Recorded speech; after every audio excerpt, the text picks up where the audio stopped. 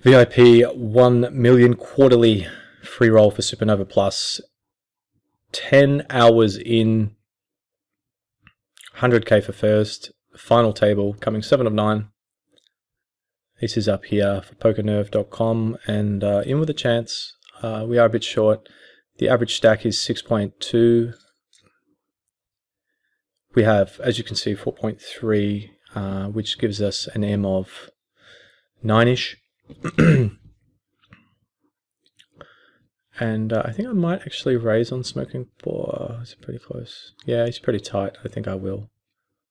But Clown Forest beat us to it. And Clown Forest is very tight, so... I mean, very loose, very tight. He's very, very loose, so I probably would have been jamming a bit there, but the weakest has flattered. Probably pot controlling with like a... When I say pot controlling, I mean maybe just with like a 10-jack suited, king-jack, queen-10 suited, king-queen, ace-9 or ace-10 sort of thing, maybe. Maybe I think I would definitely 3-bet that against Clown Forest, just because he's so loose, but he does fold the 3-bet, so I would just 3-bet it. But the weakest, I think, is not a particularly strong player, and probably is not quite attuned to all the data, and perhaps just being overly careful. And it was King Jack, so well.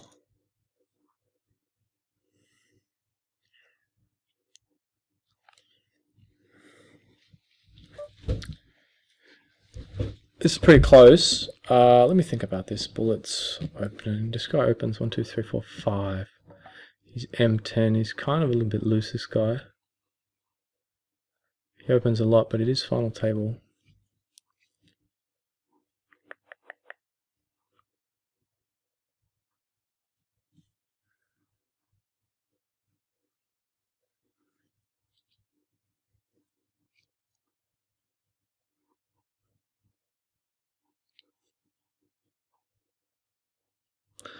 I don't think we can quite fold to this guy with this hand, but I don't quite want to jam it.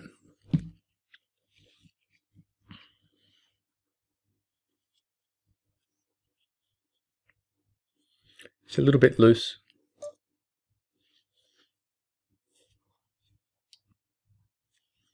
Hopefully he hasn't got ace-jack. That would suck pretty bad.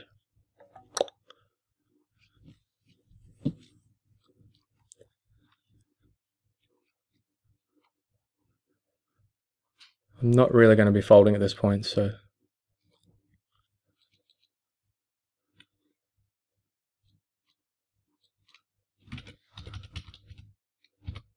to a crazy Russian. So I think I'm just going to raise.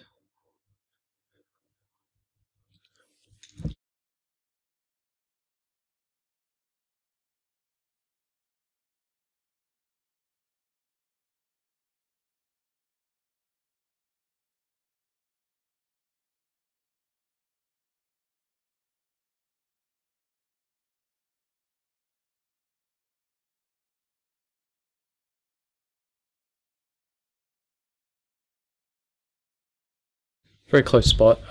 It's sick if he jams, because I mean, he can have ace king and ace jack or pocket jacks. He doesn't really continue with much worse. But at the same time, he's a mad Russian. He might spaz out once in a while. That's why I didn't just jam. I wanted to give him a little bit of rope to play with.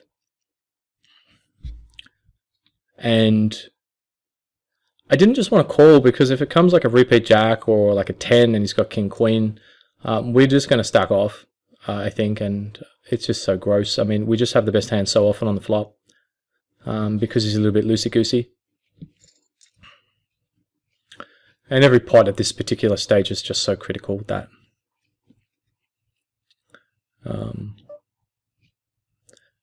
I think that, yeah, just kind of fast playing it there, just protecting ourselves. It's a good result too, because it just pulls his stack down a little bit where we want it, because he 3-bets a lot, but he's M8 now, and the blinds are up in 2 minutes, so it's going to make it a little bit hard for him to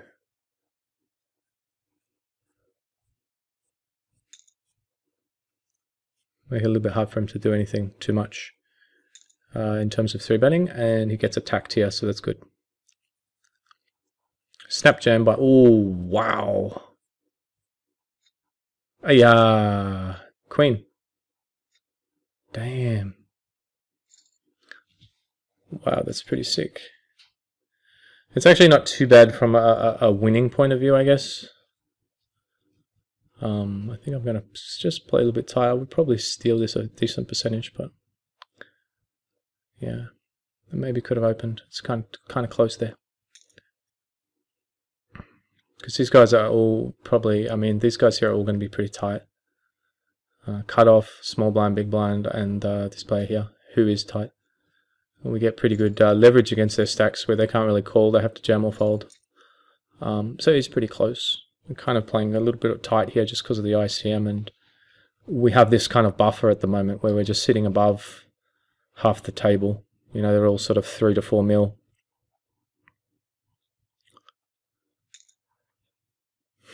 That was a very sick pot for 2-pack. Very, very sick. And let's see if you can get this one back here. Oh, on the river. Revenge. Oh, that's really annoying.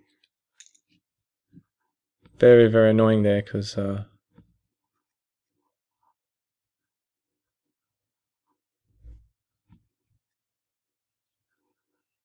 it's a big pay jump.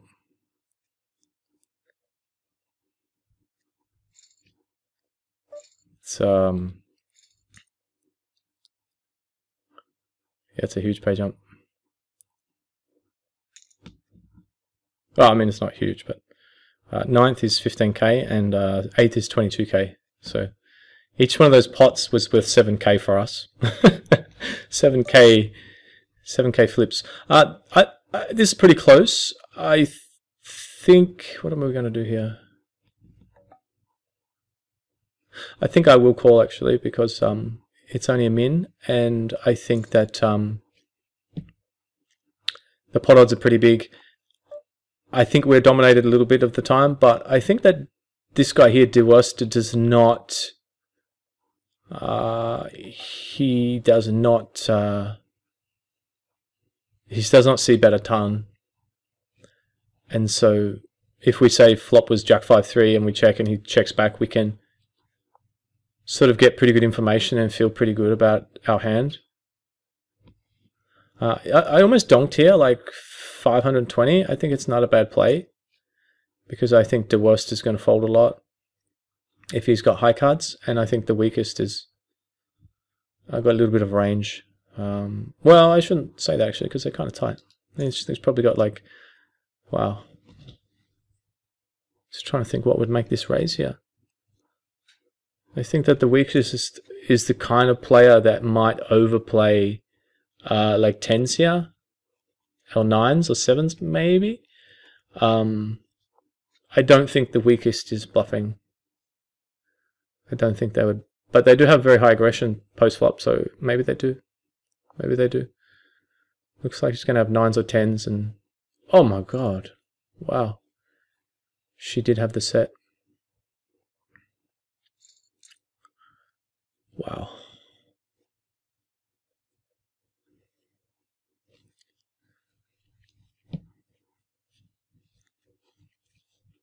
I think I'm just going to min on smoking pot here, just rather than jam. I should probably be jamming because of the ICM on him, just shove it in on him, but I think it's one of those spots where, you know, he's so tight that it's not really necessary, because I think if we min raise, he's not going to just take advantage of that and say, oh, he's folding, I'm going to jam wildly here. I think it just protects us from the time he's got us crushed. And we can't really afford to lose the stack size that he had. 3.8 or whatever it was is pretty devastating to us right now, because it'll take us from 5th to bottom. And that's kind of why I'm playing very nitty at the moment. And unfortunately, we almost lost players, but They doubled. So they want us to do it the hard way. Which is fine. The main targets at the moment will be 2-pack, clown, and weak opening in, when we're blind, or late position, kind of small blind, big blind, small blind button. Not so much 2-pack because he's kind of getting a bit early if we're button, he's sort of third pos. But if clown's hijack when we're button, the weakest is cut off.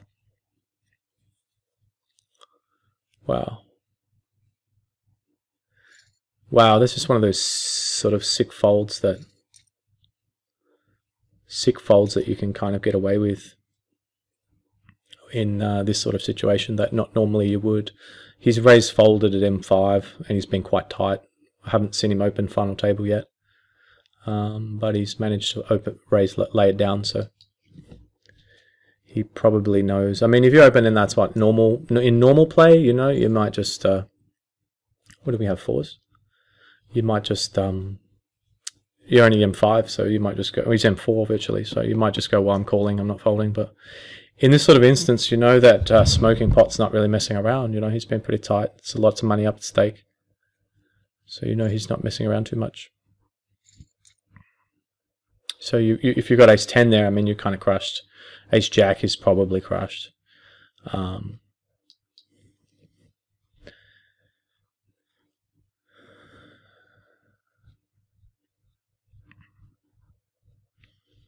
Whereas normally if you had ace jack suited there, you would just go, well, look, it's only, if it's mid stage, you're like, well, I'm only going to have M4 if I fold, and maybe he's got like sevens or, whatever. I'm just going to call it off, and I'm getting pretty good pot odds, and,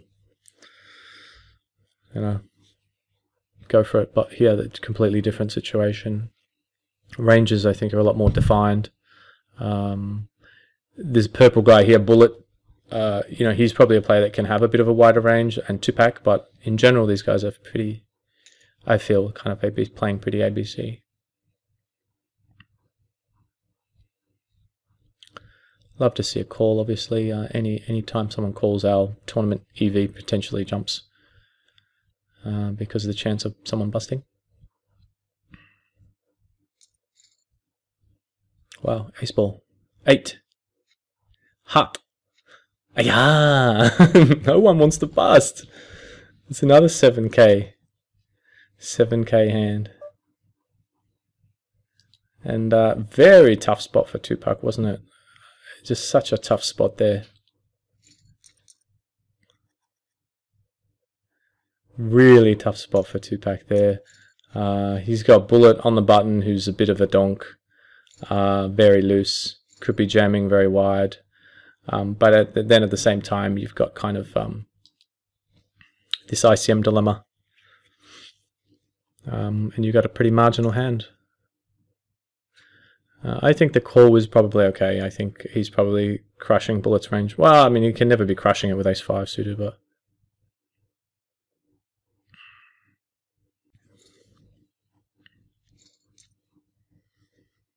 well, hopefully we can get it to fold around here.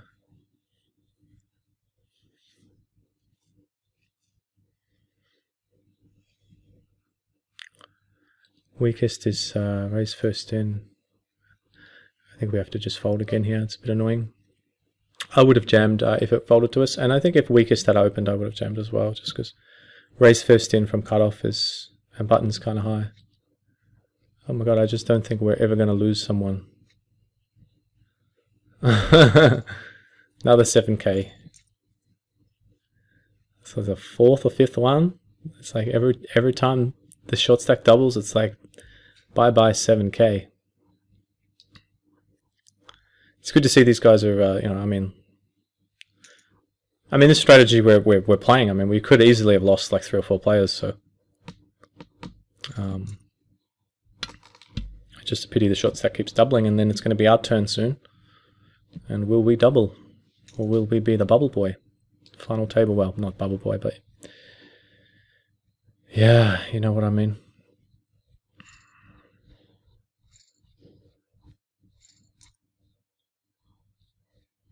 Actually really haven't had any close ones. have we? I mean, there's always been getting dealt trash.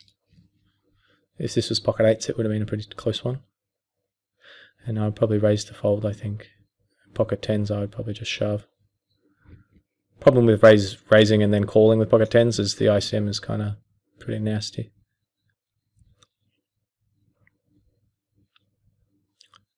Looks like an ace king here for Marin.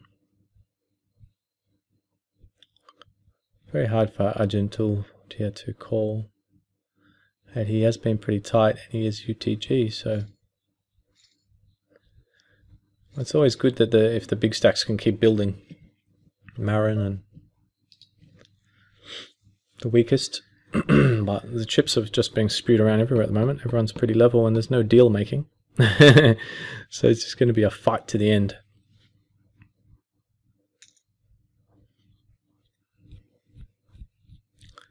This is probably when there's the greatest chance of someone busting, is when Bullet opens and just doesn't fold because he's a bit of a Russian maniac. Calls with some hand that he should fold. And he does raise a lot, but he's just going for the jam, so.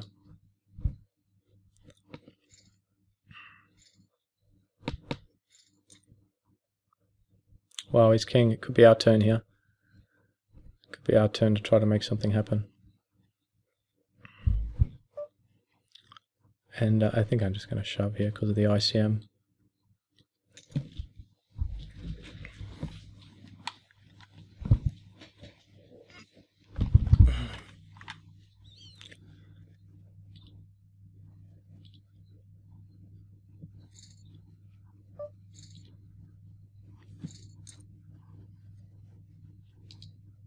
I decided to show that one because I think that I'm going to be jamming a lot in that spot. Unfortunately, the blind's gone right up on us there. Right on us, it's gone up. And we're still 7th. 14, 20, 28, I mean, this guy's only M5. So players are going to start jamming kind of wide.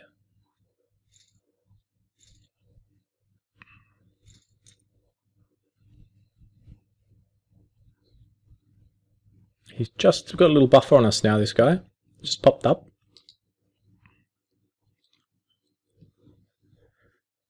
Oh, someone please bust. One time.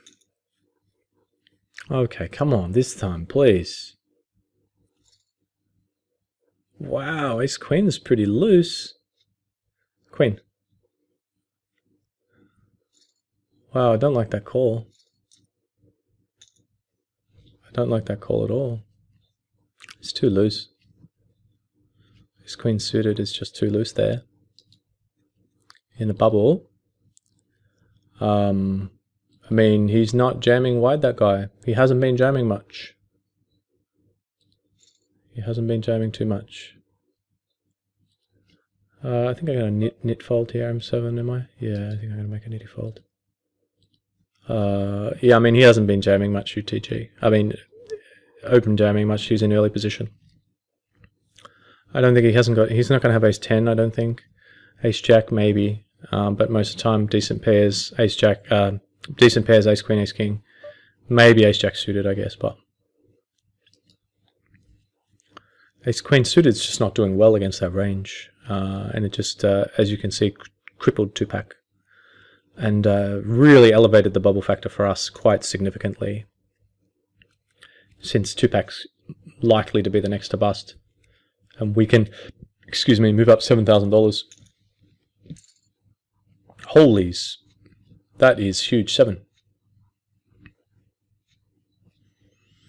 Oh, that is just disgustingly sick. That was that was crazy. That was crazy. I don't hate the jam because Bullet just opens so wide and you got the ace, blocker, but it's just sick that he woke up with kings there. I mean, really. He opens everything under the sun from small blind. Raise first in, small blind 76%. Like, give me a break. He wakes up with kings.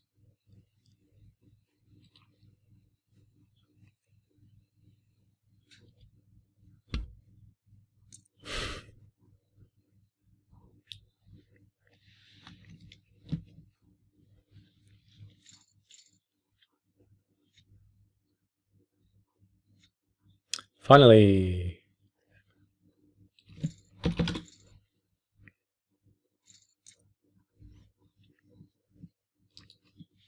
Okay, 7 of 8. 8th is 22k.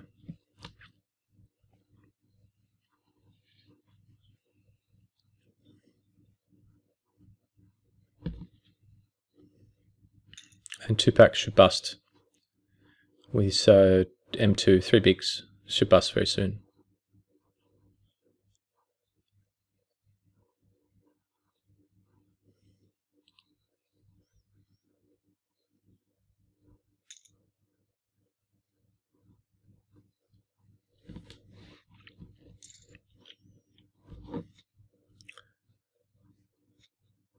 Four. Oh, we almost lost him.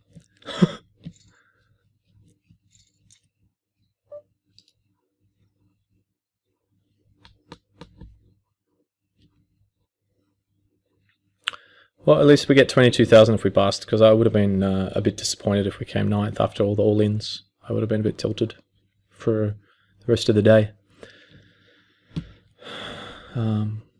Yeah. Excuse me, guys, sorry. I've got a bit of a cold and sore throat. That's why I'm talking a bit sort of mellow.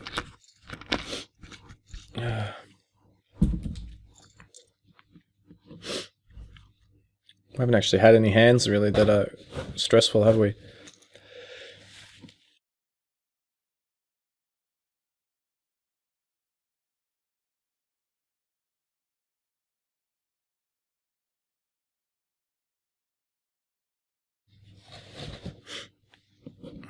I mean, if we had like 7s here, it would be kind of stressful. It'd be calling, I guess, but stressfully calling. Ace 10.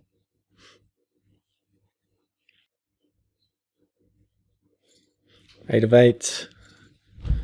Got to make something happen. Wow, I think I would have jammed that. Now we get 2 pack. Someone wake up with a hand. It's actually kind of exciting, isn't it? I mean, every hand you're like, there's a jam and you're like, someone wake up with a hand. Come on. Someone wake up with a hand. Not going to happen with deuce 10 off. Just going to fold a little bit fast. Well, actually, probably not quite necessary. I'm just thinking because it's 4 minutes until the blinds go up. I don't want to be. I don't want to be the next. I don't want to be to go up right on our blind kind of thing. And we just can't seem to find a hand here. It's good action though. Always a chance someone busts. Come on, you guys, find something.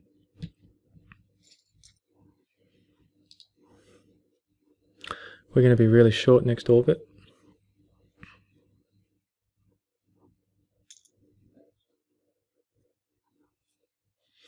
And it's a 11,000 pay jump, which is really significant, isn't it?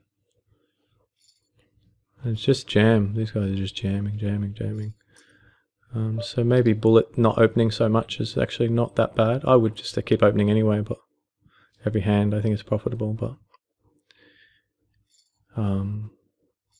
they are jamming a bit, so I mean everyone's just got this jammy stack size, haven't they? And we're only going to be M3 now. Very tough spot to be in. We might. I'm just thinking, can we actually stall here? I think we can actually.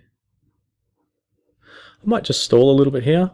The reason why I'm doing that is just because it's 2 minutes until the next blind increase, and I kind of want it to go up on this guy up here, gentle. Because if it comes down to it, it's kind of us and him right now vying for this $11,000 pay jump between 7th and 8th. And so I just want to make sure it goes up on him. But I don't want to waste too much of my time bank in the process.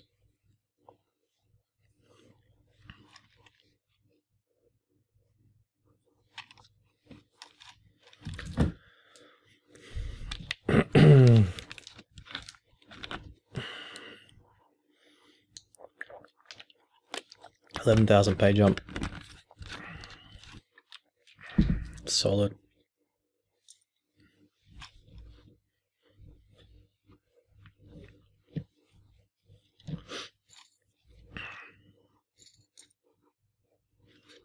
Wow, this is too sick. So the blind's up in 1 minute, so probably don't need to slow it down too much, but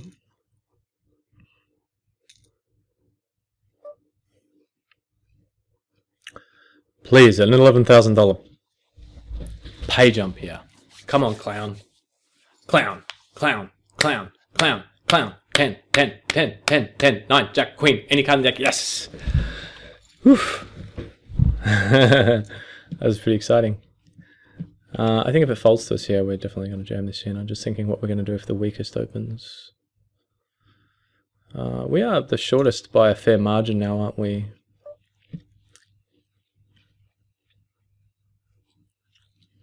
Yeah, I mean, we're Smoking Pot's got 3, 4, 5, 6, 7. Yeah, we're only M3 and Clown's loose, so I think we have to take this as the shortest stack. It's our right to fight. 3, 4, 5, 6, 7. Yeah, we're only M3. This is just and this guy actually might even fold sometimes. We could even have him crushed. He's been tight, but he just got chips, and he's very aggressive. He's got a raising stack size. So, ace ball.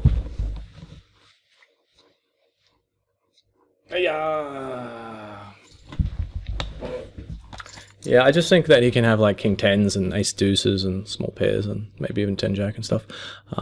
He has been tight, but he just picked up chips and he's got a good stack size for raising. And if we fold there, I mean, we're only M3. We've got a guy who raises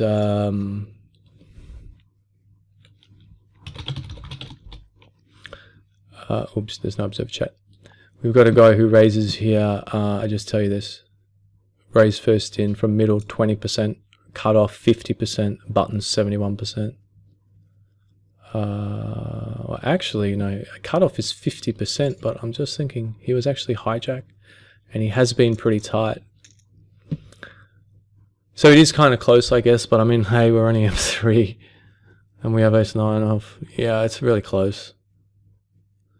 3, 4, 5, 6, 7, you know, he can open there with 10 jack, I think king 10. He's just got some chips back that he can play with a bit. Ace 4 and stuff is probably, is he opening ace 4? I think he is. Yeah. Yeah, M3. M10, I mean, very clear. M9, I mean, I still think it's kind of clear against that guy. But, you know, he's very loose, but he hasn't actually been opening that much.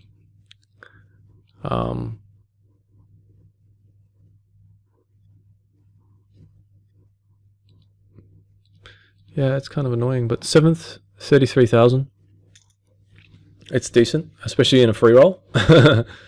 And it's pretty level pay, so it's actually not too bad a result. I mean, obviously it's 100k for first, that's decent, but when you're considering how sort of level the pay is, normally 7th would be maybe only, what would it be, like, maybe only like 15% or like 12% of first, but here it's actually a third, so that's something to be happy about. So the target was 2 months, 40k, and we've actually already done it after 14 days, 2 weeks. Obviously ran good. Ace jacking as ace queen and nines there was huge for us. But you know, I think we were on schedule anyway, but this has just got us there a little bit faster.